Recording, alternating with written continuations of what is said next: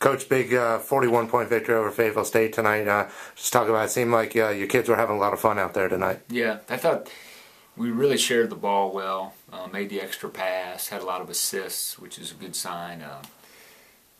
I think got to keep it in perspective. Fayetteville State was missing some of their best players that had gotten, I think, ejected, or there was a situation in the last game. But I was happy for our guys because they played hard. Even when the margin got stretched out in the second half, we kept playing hard and giving good effort and trying to focus on just playing every possession. But I liked our unselfishness tonight, sharing the ball.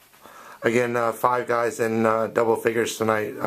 Schmel Brackett, not really a surprise against Fayetteville State that he comes out and pours in 22 points.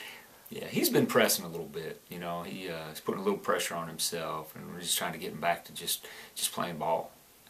Go out there, play hard, have fun. I think some of the preseason accolades and stuff, he was thinking about some of those things, and he's such a good kid, good teammate. Just get back to playing basketball. Talk about, I know at one point I looked, you were shooting 72% from the field in the middle of the second half. So, your shots were really going in tonight. You really couldn't miss tonight. Yeah, we got a lot of guys that can put the ball in the basket from different areas on the floor.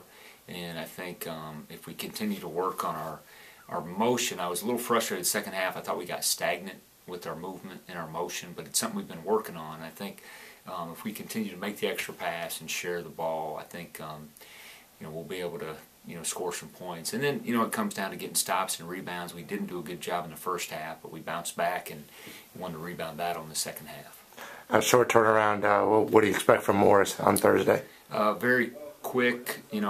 Athletic team. Honestly, I try not to look ahead too much, so I'll have to go back tomorrow and study more tape. But I know they're kind of come in here and play really hard. I think they press some, but I've kind of been focused on Fayetteville State, so we'll work on them tomorrow.